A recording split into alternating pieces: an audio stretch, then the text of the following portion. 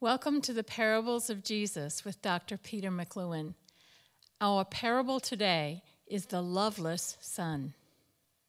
Jesus told more than 30 parables to help people learn how to live a life that is pleasing to him. People loved not only the miracles that Jesus performed, they loved the stories that he told. The parables that Jesus used were earthly stories with a heavenly meaning. And people loved these parables that he told.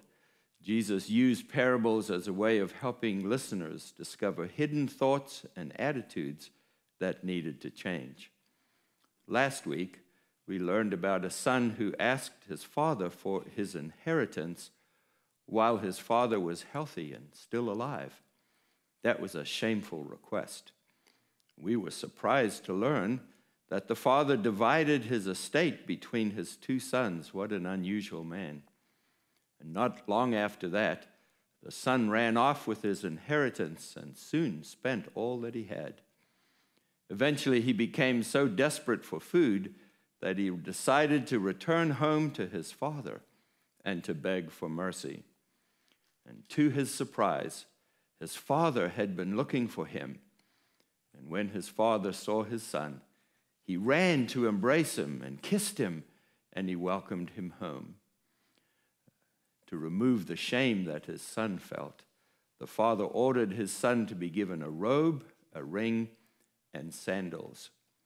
Then the father threw a big public party to welcome his son home, to restore his dignity before the people of the town. During the party, the father said, "My son was dead and is alive again. He is lost, and now he is found." And they began to celebrate. Luke chapter 15, verse 24. As the party went on, the father noticed that the older son was not present. So he left the party to look for his son. And soon we discover that the older son had no intentions of coming to the party whatsoever. Jesus continued the story by saying, "Now the older son was in the field, and as he came and drew near to the house, he heard music and dancing, so he called one of his servants and asked, 'What do these things mean?'" Luke chapter 15, verse 25 and 26. The servant said to him, "Your brother has come, and your father has killed the fattened calf because he has received him back safe and sound." Luke chapter 15, verse 27. Now, the older brother was not at all pleased to receive this news. In fact, he was angry, and he refused to join the celebration.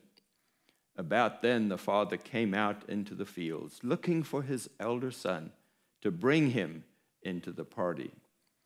But the son said, "Look, these many years I've served you. I've never disobeyed your command, yet you never gave me a single young goat that I might celebrate with my friends.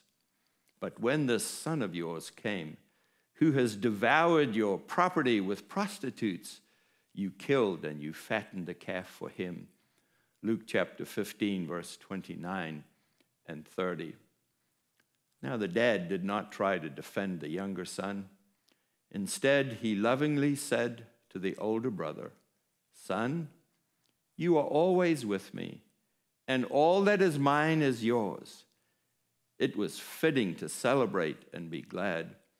For this your brother who is dead is now alive. He was lost, and now he is found." Luke chapter 15, verse 31 and 32. In another unexpected twist to the end of a parable, the son rejects his father's love and refuses to accept that his brother has been forgiven. And so in this parable, it turns out that the lost son in this story is not the younger son, but the older son. The younger son confessed his sin, and he was restored. But the older son continued to remain distant from the father and refused to accept the father's love. The truth is, the older son never really loved his father or his brother. His own words give him away. He refers to the younger one as that worthless son of the father, not as his blood brother. He claimed to have never disobeyed his father. Do you believe that? He thinks of himself as righteous and not as a sinner. He accuses his father of never giving him anything, yet he has already received the firstborn right to the double portion of his father's inheritance. He admits that he wants to celebrate with his friends without his father being present. By his own words, he tells us how much he dislikes his father. This is what Jesus wants us to understand about the attitude of the older son. And as we come to the conclusion of this parable, it's important to remember why Jesus told this parable in the first place. Luke begins this section of his gospel, by saying, "Now tax collectors and sinners were all drawing near to Jesus. And the Pharisees and the scribes grumbled, saying, 'This man receives sinners and eats with them.'" Luke chapter 15, verse 1 and 2. As Jesus told the story, he was not hoping that the religious leaders would find themselves in the lost sheep, the lost coin, or the lost son. Jesus wanted the religious leaders to see that their actions and attitudes towards God were exactly the same as the older son's attitude towards his father. They were unloving and not concerned about sinners who were being drawn to God by the loving message that Jesus preached. This is Jesus' powerful reply to the complaints of the religious leaders.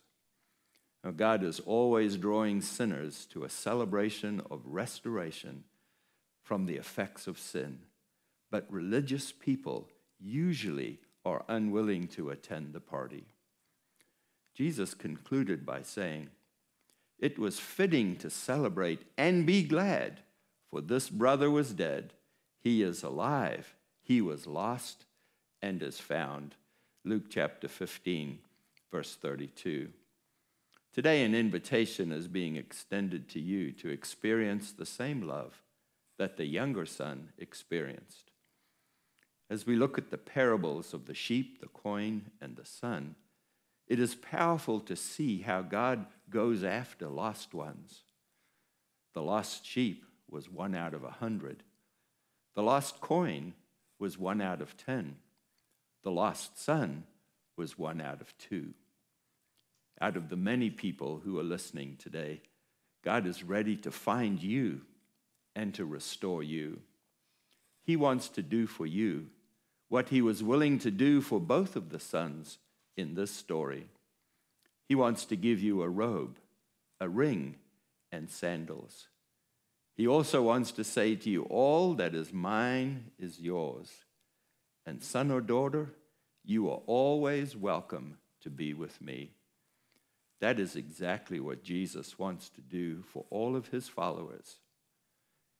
Speaking about his disciples, Jesus said in John chapter 17 and verse 8, "I have given them the words that you gave me, and they have received them, and they have come to know in truth that I came from you, and they believe that you sent me." God the Father sent Jesus to give us all that Father God wants for us to receive. He wants you to be forgiven and experience intimacy with him. We can have a close relationship with God. In the end, the two sons in this story were present at the cross when Jesus was crucified. The thief on the cross who turned to Jesus and said, "Remember me when you come into paradise," is the younger son. And the religious leaders who said, "Crucify him." And then he saved others, but he cannot save himself, is the older son who would not accept the Father's love. That same choice is being presented to you today. Which son would you like to be identified with? Do you wish for Father God to give you a robe of righteousness, a ring of provision, and shoes of protection? Or do you want to stay away from the party of salvation that the Lord is ready to throw for you? Allow Father God to embrace you with his arms and forgive you for all the sins that you have committed. Say with me, thank you, God, for sending Jesus to die for me in my place on the cross. I accept that Jesus paid for my sins so I can be forgiven and spend all of eternity in your presence. Now, Father God, for those who just prayed with me, send your Holy Spirit to fill each one with your presence and power. Before I leave, somebody whose dad has a dad who's not at all like the dad in this story.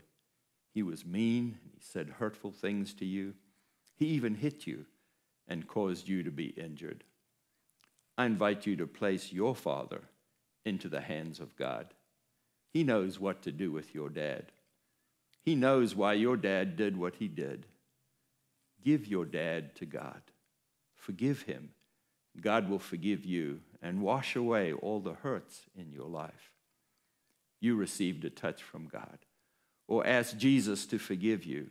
Write to me and tell me about your decision to follow Jesus. Now, Jesus said, it is right to be glad when sinners who are lost find their way back to God. I celebrate with you the decision you have just made to follow Jesus. Next week, we'll continue learning from the parables of Jesus. We hope this message has filled you with living hope in Jesus. If you would like to talk with someone about your spiritual journey, please leave a comment or send us a private message. We enjoy reading your notes and having an opportunity to pray with you. If you received a blessing through this message, please share it with others. We invite you to become a Living Hope partner by donating as little as $1 a month through our QR code. Your gifts will help us create new messages and reach more people. Living Hope is a ministry of Ingleside International, Incorporated. All donations to Living Hope qualify as a charitable contribution. Thank you for your prayers and support. Next week, we will continue learning together from the Word of God. God bless you and fill you with living hope.